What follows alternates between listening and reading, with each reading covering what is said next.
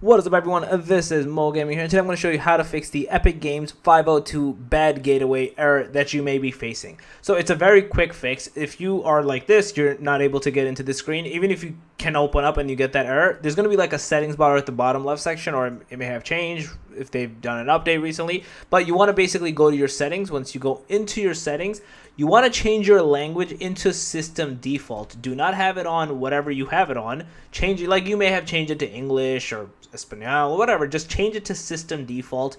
Then turn off Epic Games from here. Turn it off from basically, if it doesn't let you turn off from here, as you can see, it's not letting me turn it off. Go to Task Manager, find wherever Epic Games Launcher is in your thingy, and then basically end the task over there. And then you're going to open it back up, and you should not have that error persist any longer. So yeah, that's basically it. If you guys still have any comments, questions, concerns, let me know in the comment section below. More than happy you guys up. If you guys overlooked this video, please smash that like on the side. If you guys are new to the channel, make sure to subscribe with that notification bell. Let me out. Peace.